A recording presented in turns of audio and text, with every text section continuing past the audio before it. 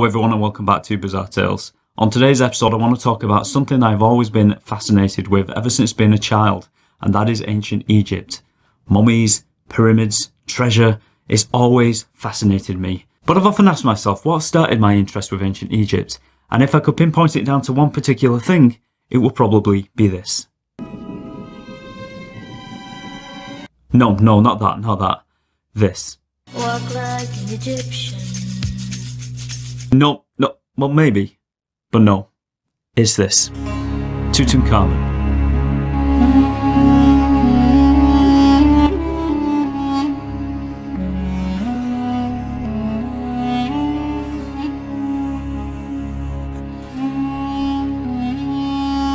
During the 18th dynasty of ancient Egypt, many ancient pharaohs ruled over the sandy lands.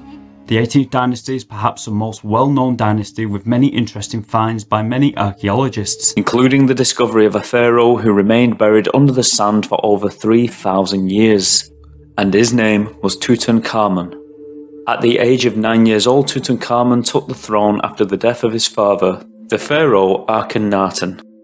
During his rule, Tutankhamun had made it his mission to restore some of the religious beliefs in the ancient gods that his late father had tried so hard to demolish. He was also responsible for the reconstruction of many religious monuments. At a young age, he was wed to his paternal sister, and he had two daughters, one of which died during pregnancy and the other died shortly after being born. It is also believed that his mother and father were actually brother and sister, and apparently this was not an uncommon thing to happen between royal families, as it was a way to keep the bloodline pure. But as you can imagine, incest brings with it many genetic defects that may have hindered Tutankhamun right up until his death. It is believed that the young pharaoh may have had clubfoot because of this, as well as illnesses like sclerosis. Unfortunately, the young pharaoh was not to sit on the throne for too long, and at the young age of 19 he died, and the circumstances of his death still remain a mystery to this very day. Some say he died of many strains of malaria, whilst others claim that he may have been murdered due to damage at the back of the skull. Although the damage to the skull may have been caused by rough handling when the mummy was found, or it was caused by mummification all those years ago. Another theory is that Tutankhamun died after being injured in a hunting trip. It was also discovered that his leg was shown to have been damaged only a day or two before his death. Fortunately, we may never know the exact circumstances of his death, but it is believed that he died very suddenly, and this is due to the size of his tomb, which was frankly far too small for royalty. This backs up the theory that his death was sudden, and the construction of a royal-sized tomb had not been considered, and so the pharaoh was given a smaller tomb that may have been built for someone else. The tomb was filled with so many treasures and sealed up, but evidence does show that the tomb was broken into at least twice, possibly months after his death, and this is not a rare thing to have happened. But it is believed then that the tomb was simply forgotten by time and covered up by the sands of Egypt. And there he stayed, buried under the sands for over 3,000 years, forgotten to time itself. That is until 1922.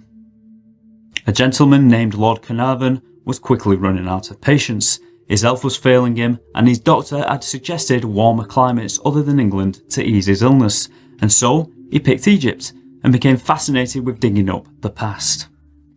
Lord Carnarvon had been funding an archaeological dig for quite some time, and unfortunately the excavations he was paying for were not producing many finds. Also, with the start of World War I, the dig was postponed on many occasions. As you can imagine, Lord Carnarvon probably thought that his money was going to waste. It was a man named Howard Carter who was in charge of the dig, and it was to this man that Lord Carnarvon had given the bad news that he was about to pull the funding. But Howard Carter, who had worked alongside Lord Carnarvon for quite some time, was passionate and almost certain that they were coming very, very close to finding something, and he believed it was just a matter of time before that happened. And so Lord Carnarvon funded the dig once more, and it was possibly one of the best decisions ever made in the history of archaeology. On the 4th of November 1922, a young water boy accidentally stumbled upon a strange stone sticking out from the sand in the Valley of the Kings. Upon inspection, Howard Carter decided to bring his team over to start digging, and eventually that strange stone was revealed to be one of the many steps that led down to a door that was sealed with a cartouche stamped upon it, an indication that this tomb belonged to royalty. As soon as Carter realised what he had found, he quickly had the doorway filled back in and hidden beneath the sand once more, and sent for Lord Carnarvon to come as soon as possible. And he did. It took him 2.5 weeks to travel from England to Egypt. The wait must have been excruciating. Once Lord Carnarvon had arrived, the doorway was redug up and Howard opened up the door and peered into the room that had been sealed for 3,000 years or so. As Fowler, that had been trapped for thousands of years, escaped through the damaged stone, the candle that Carter was holding flickered as he peered inside the tomb, allowing his eyes to adjust to the light. And when they did, his eyes viewed items that had not been seen by anyone for thousands of years. Lord Carnarvon asked Howard what did he see, to which Howard replied, "Wonderful things." Inside the first part of the tomb, Carter could see jewels, clothing, gems and statues, weapons and even a few toys. And gold. So much gold. Everything the king needed to help him in the afterlife. And they hadn't even reached the burial room yet, which held the coffin of the king. Which held another coffin, a bit like those Russian nestling dolls, only the inside coffin was made of gold. And then of course was a beautiful face mask that was also made of gold. All in all, there were over 5,000 artifacts found within the tomb. It would seem that they had made the find of the century. Now, it is said at the very same time the tomb was opened, Carter had sent a messenger back to his living accommodations. On approaching Carter's home, the messenger noticed a cobra had slithered inside a birdcage that held Carter's canary and killed the bird. This is believed to be the start of what many believe was the mummy's curse. Many people believe this is the start of the curse because the image of the cobra represents an Egyptian god. The image of a cobra guards the gates of the underworld and protects royalty from their enemies and help guide royalty through the underworld. The cobra can also be seen on the head of the king's face mask. Had Carter just sealed his fate for himself and all of the men in his employ? Now, to say that this find was massive would be an understatement. The tomb of Tutankhamun is one of history's most famous archaeological achievements, unlocking a tomb that was still intact and full of so much treasure, as well as the king himself. So of course the newspapers became interested. Carter became a celebrity overnight and everyone wanted to know the latest news from the dig in the Valley of the Kings. But this was getting in the way of some very important excavating that needed doing, and so not want to let the opportunity of making a quick buck passing by, Lord Carnarvon sold exclusive rights to the information of the digs to the London Times for £5,000 and an amazing 75% of all profits. And so now the London Times held all the exclusive rights to the information coming from the dig, whilst other newspapers were left behind. So of course they had to make up other stories, pure fabrications, lies to sell more papers, and this is where the stories of the curse was born, where it was truly born, pushing the belief that a curse hung over the opening of the tomb, even going as far as to reporting that the curse was written on the inside of the tomb, but it most certainly was not. Although curses have been found on other tombs, this was not the case on this occasion. It was simply the rival newspapers fabricating stories to sell more papers. But 6 weeks after the find, Lord Carnarvon had been bitten by a mosquito. After shaving, he accidentally cut the bite and the bite became infected, and unfortunately this resulted in blood poisoning, and due to his already poor health it proved too much and sadly he didn't survive. Lord Carnarvon died at the age of 56, only 6 weeks after opening the tomb, and he died before the excavation made it to the burial chamber that was the final resting place of Tutankhamun. Meanwhile, back in England at Highclere Castle, and if that sounds familiar to you, it must mean that you're a Downton Abbey fan, because that is where the series is filmed and where Lord Carnarvon lived. Well, apparently back home in England at the precise time of the death of Lord Carnarvon, his dog Susie let out an owl and fell to the floor dead. Although his dog did die, this may have been dramatised by the press. And of course the newspapers jumped onto this straight away. One paper had a headline that read, "Did King Tut poison Lord Carnarvon?"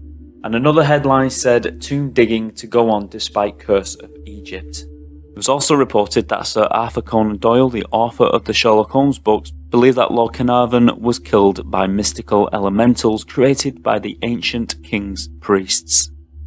Once the mummy was finally brought out of the tomb and an autopsy was done on the ancient king, it was found that he had an abrasion on his left cheek, maybe on the same cheek that Lord Carnarvon was bitten, but this could not be proven as no one could remember which cheek the bite was upon, and he had been buried for almost 6 months already. It was also said that on the night of Lord Carnarvon's death all the lights went out in Cairo, and 2 Egyptian men who worked with Carter were also found dead. And it didn't end there. On the 23rd of September 1923, Lord Carnarvon's half-brother died of blood poisoning after a dental operation went wrong somehow, And guess where he just spent his last vacation? Yep, Egypt. Another gentleman who was said to have been affected by the curse was a Mr. George J. Gold. In 1923 he had visited the tomb, and shortly after he developed a fever in Egypt and later died of pneumonia on the French Riviera after leaving Egypt. A young prince had also visited the tomb of King Tut, and shortly after the visit the 23-year-old prince was shot dead by his wife of only 6 months on the 10th of July 1923, over a year after the initial discovery of the tomb. Another gentleman who was said to have been affected by the curse was a scientist named Archibald Douglas Reed. This man had ran x-rays on the mummy and apparently fell ill the very next day, and 3 weeks later he was dead, and apparently the cause was never discovered. And then we have Hugh Evelyn White, who was an English archaeologist who was one of the first people to actually enter the chamber that held King Tut's body. Later on in life he returned to Leeds in England and took his own life whilst travelling in a cab. This act of suicide was explained by a note that was left behind. The note said, "I have succumbed to a curse which forces me to disappear." There are so many other deaths that have been blamed on the mummy's curse, such as Sir Lee Stack, Governor General of the Anglo-Egyptian Sudan, who was also one of the first people to enter the tomb. 6 months later he was shot dead. Professor Erenemba was a very respectful Egyptologist and was considered an expert on everything ancient. He died in 1926 after his house caught fire. Apparently he had the chance to leave the house, but instead decided to linger in a desperate attempt to save an Egyptian book he had been working on called the Book of the Dead, and in doing so he perished. Rumour has it the book was given to him by Howard Carter. Another gentleman named Sir Bruce Ingham had also been gifted an item from Carter. This time it was not a book but a mummified hand with a bracelet upon it with an inscription that read, "Cursed be he who moves my body, to him shall come fire, water and pestilence." It is said that after receiving the gift from Carter, Ingham's house burned down. He then had the house rebuilt, and then it was damaged in a flood. After it was rebuilt once again, it is rumoured that it was damaged once more by fire. Another gentleman named Captain Richard Bethel, who was Carter's personal secretary, was found dead in 1929 in his bed, and there are rumours that he may have been smothered. And in 1930 his father had committed suicide by throwing himself out of the window on the 7th floor of his apartment, and apparently his room had multiple lost artefacts from the tomb of Tutankhamun. As time went on, more and more deaths were blamed on the curse, but in reality the human race do not live forever and everyone eventually dies. But that does not mean it is necessarily a curse. And of course we have to consider that most of these reports came from the very newspapers that like to fabricate information to make a story seem mysterious and fantastical. But what of Howard Carter himself, who actually opened the tomb? Well, he actually lived to the age of 64 and he died of Hodgkin's disease alone in his London flat in 1939. It was later found out that Carter had kept at least 18 artefacts from the tomb for himself, and these were eventually returned to the museum. Did the curse of Tutankhamun catch up with Carter almost 17 years later? Considering he was the one who opened the tomb, and he had so many artefacts, you would think that the curse of the mummy would have fallen upon him the hardest. Or was it simply just his time and he died of natural causes and there simply was no curse? As always, I'll let you decide. Until next time, take care and I'll see you very, very soon. Bye bye.